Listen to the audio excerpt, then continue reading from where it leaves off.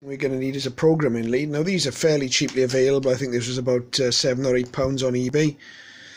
It's got an RJ45 connected at one end and USB on the other here. This particular lead fits all of the Icom commercial rigs that I've got, the 510, the 610, the 5022 and the 5062 and 6062 that I use in the shack. Now the software, as I've already said, is pretty much available online. Shouldn't actually cost you anything.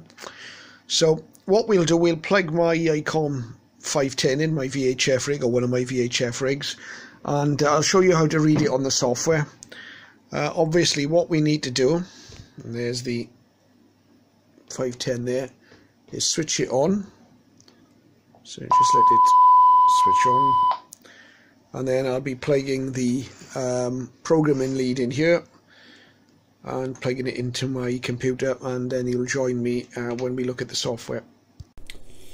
Okay, I've plugged in the programming lead both to the Icom rig and the other end obviously into the PC. You'll now see I'm in control panel on Windows 10 and device manager, because the first thing I need to establish is what COM port the programming lead is plugged into.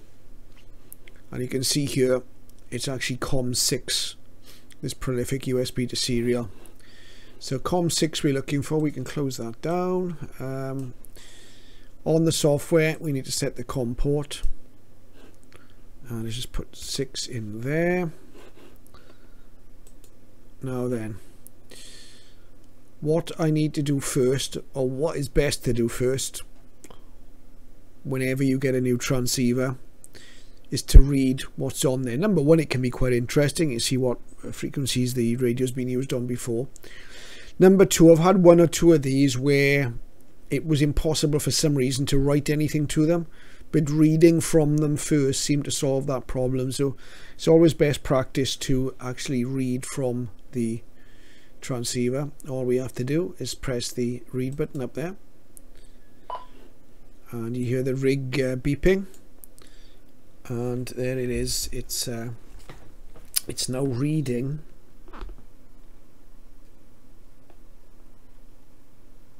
the information. It's not the fastest of processes. I'll put a little video up there of the reader on the transceiver, because the transceiver comes up and tells you it's cloning. So we'll put that up so you can see, if you've got that display on your rig, you know things are going okay. Comes through every channel. A couple of beeps there just to confirm that everything's read, and we should be ready to see what's on our transceiver. So let's open up memory channels. Let's go for bank 1, because I think that's the only bank I use when I programmed this radio. And there we go. So there are all the frequencies that I've programmed into the radio. You see for each column there's a receive and transmit frequency. Where you see a little arrow like that, the RX and TX frequencies are identical, so they're simplex channels. You can see where I've got repeaters programmed in here. I've got the receive frequency, and I've got a separate transmit frequency, 600 kilohertz down. I've got a tone, CTCSS tone here. Again, the arrow means a similar tone, or sorry, not similar, but the same tone on transmit and receive. They're programmed in. Deviation you can set as wide or narrow, but you can override this. You can program a button on the radio if you wish to switch to wide when the transceiver defaults to narrow. You can do that, and I'll show you that in a moment. The text is whatever you want the display to say. So in most cases you'll see I've simply put the frequency of the channel in there.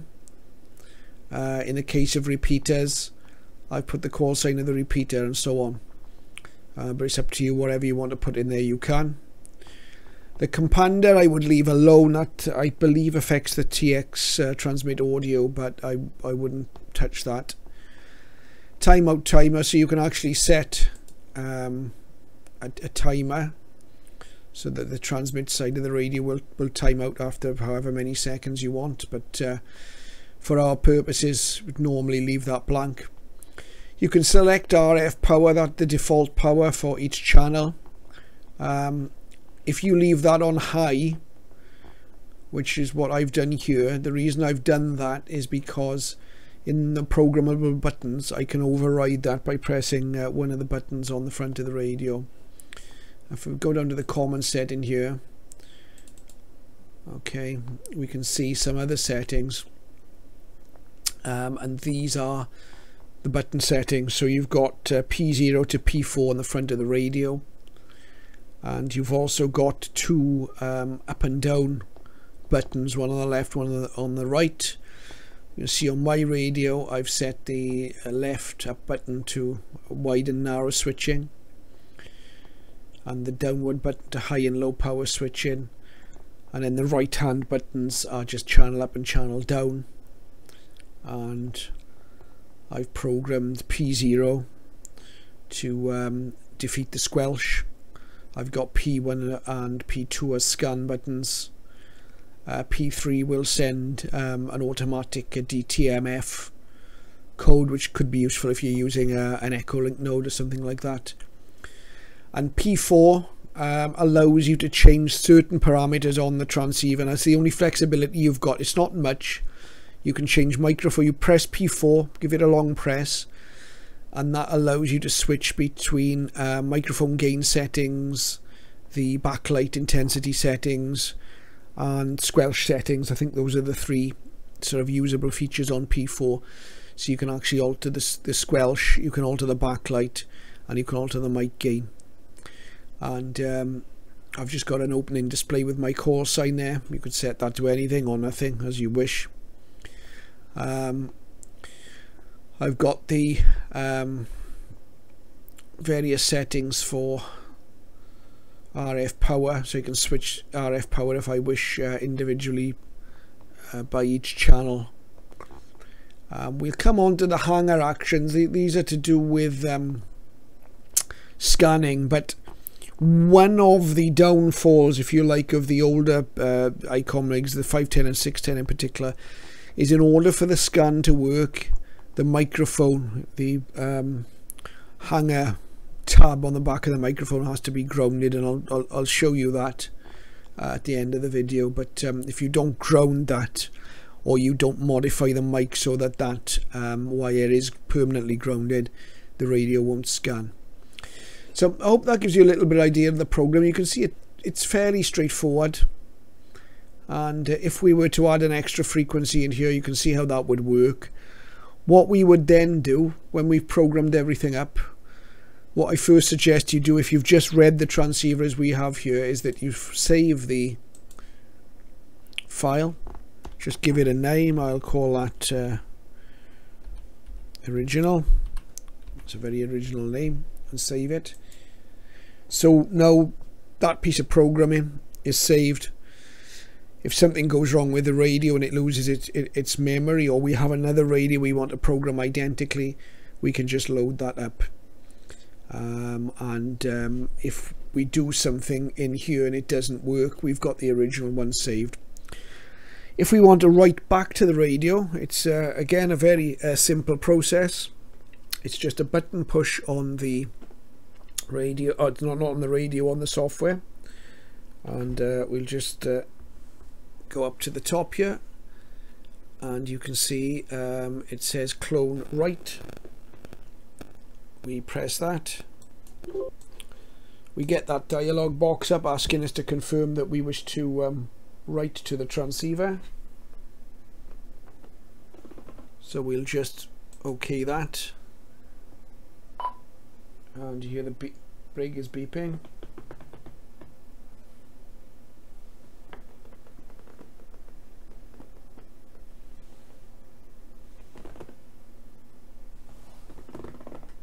And it's cloning each memory as it goes. Takes a little while. You can see the countdown bar.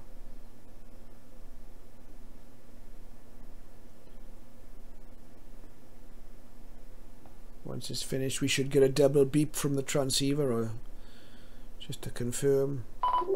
Okay, so that's all written up. So that's the software, and that's the radio in action. You get a clone OK message.